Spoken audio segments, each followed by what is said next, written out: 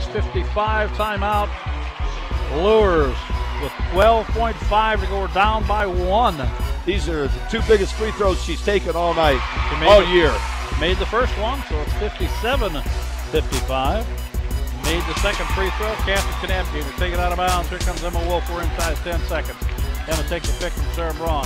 Emma or Kanapke's going to shoot it. Emma puts it up. It's in, Kenny. It's in. Unbelievable. We got overtime. We are going to overtime. And I would not have believed that earlier, but this is fantastic. Again, no quitting the Lady Knights. They could have pulled it up their 10 a long time ago, but they're fighting right here to the end. Play action throw over the right side. It's hit through the middle, driving towards the end zone. Did he get it? Yes. Touchdown. The Bishop Dwenger Saints.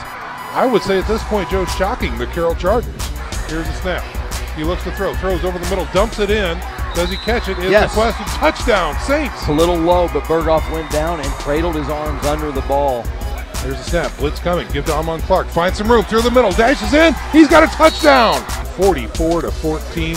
The Bishop Dwenger Saints have really made a statement tonight against this 6A Carroll Charger team. And what's neat is even after that hard loss to Luers, we're in charge of our own destiny. So, you know, that's a motivation in itself. You do not want to kick this to Austin Mack. And here's the kick to Mack. Taking it to 15. He's at the 20, going to the left side, the 25, the 30. Finds a seam through the middle. He's breaking free. He's got one man to beat, and he's got him. Far side of the field. He's streaking down the field. This is going to be a Bishop Luers touchdown by Austin Mack. How many times have we seen it, Sean? It's deja vu all over again. That's his 20th touchdown this year. They fake the jet sweep. He's looking to throw, goes deep. Left side, he's got a man, goes up for it. It is caught. Deshaun Bustle with a touchdown. No, man in motion coming to the right. Take it to him, give it to Charlton, bounces it out left, gets out of 2 blocks, goes back through the middle. Looks like he's got enough for a first down. Stiff arms, right side, diving for the end zone, touchdown. He's looking to throw. Here's a quick screen out to the left. That's Dippold with the carry. Number 23 gets into the end zone. Yes, touchdown, number 23. This is a new record for Bishop Luers combined points. Senior night, always a special night at any high school you go to, but when you do games like Bob and I and watch these girls 3 or 4 years play, and you know them by first name. Madison Ream, the 5'6" senior. Kaya Andrews, 5'9" senior. And also Rose Tippman, so 3 seniors on the Bishop Dwenger team. Taya pumped in 43 against the Wayne Generals in a game. Unfortunately, we did not broadcast. And anyone that's followed Bishop Dwenger sports over the years, girls basketball, Kenny, they've had an awful lot of great basketball players, and to break the record in the most points in one game is very, very impressive. J.J. Foster and Ray Walker can run with anybody in the entire state. Foster jacks up a 3 from downtown, put it up and in. Looks like this is Bishop Luers' night, Kenny. Foster drives inside. Ooh, collapsed on. Oh, nice pass. Cook, covering the baseline. Cook never stopped. Foster back. Boy, this is his night. J.J. Foster raining 3s. That's his 4th 3. Nice pass. Nice. J.J. Foster's making something happen every time he has the ball. Last Saturday versus Blackhawk Christian, we started out slow. That's why we ended up losing it in the game. So today we wanted to change things out, and that's what happened. We got the win. On Luers' side, they need some big plays out of Austin Mack tonight. Wildcat, Austin Mack fakes left, goes right, finds a seam, dashes down in there, touchdown. Wow. And Austin Mack goes back to get it at the goal line.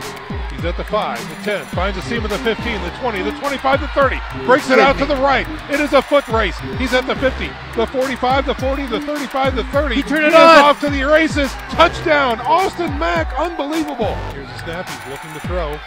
Airs it out, right side seam. He's got Mack. It's caught. The 40, the 30, the 20. They can't catch him. Touchdown, Austin Mack. Jack Johnson put that in the money, Sean. That he did. And it stuns the crowd again.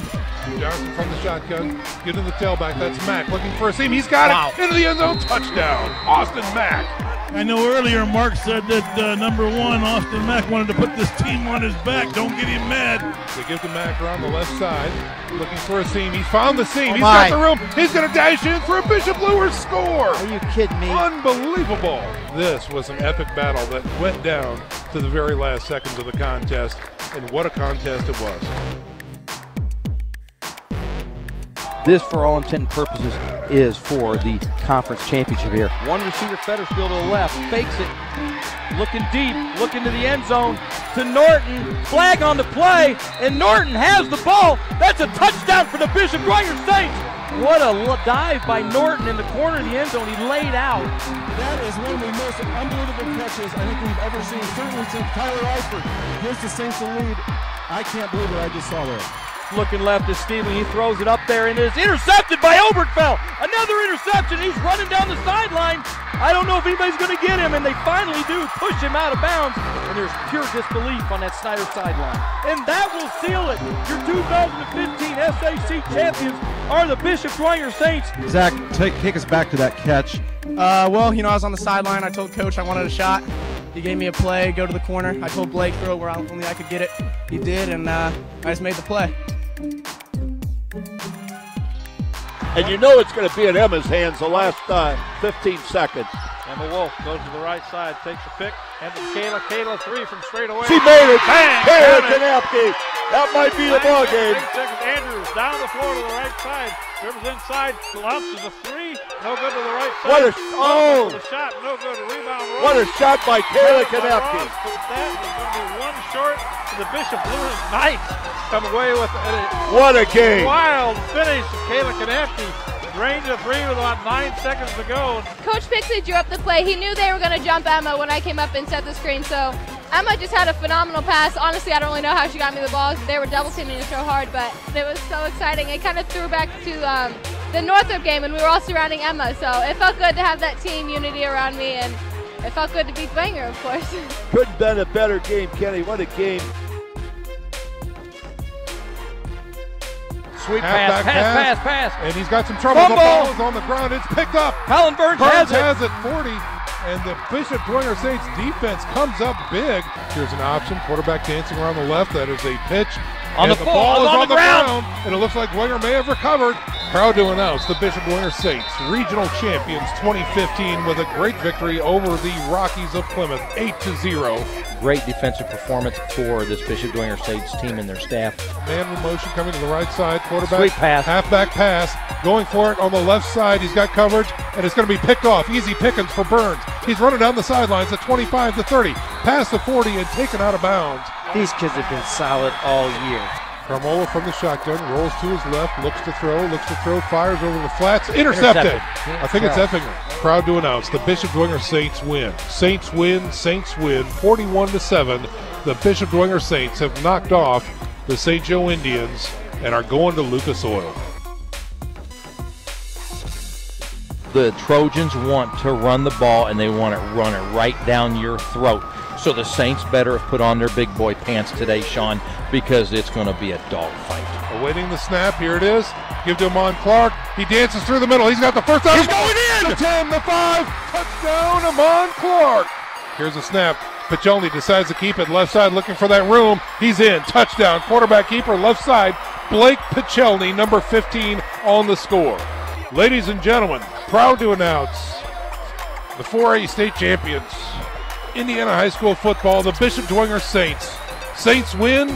Saints win. God Almighty, the Bishop Dwenger Saints are your 4A state champions 2015.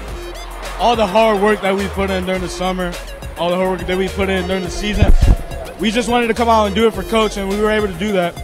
And I'm so proud of these guys. I wouldn't be able to do it without them. I'm very thankful for this team. This truly is a team. They love one another. They work really hard for it, and love them all. You know, you talk about Chris Schwarzkopf, you talk about Fred Tone, you talk about these players. There's no superstars. There's no D1 talent. These kids just came together and played as a team all season long. They believed in one another. They believed in their coach, Ernie Bodrab, and they just fought, Sean, and I'm glad to be a part of it.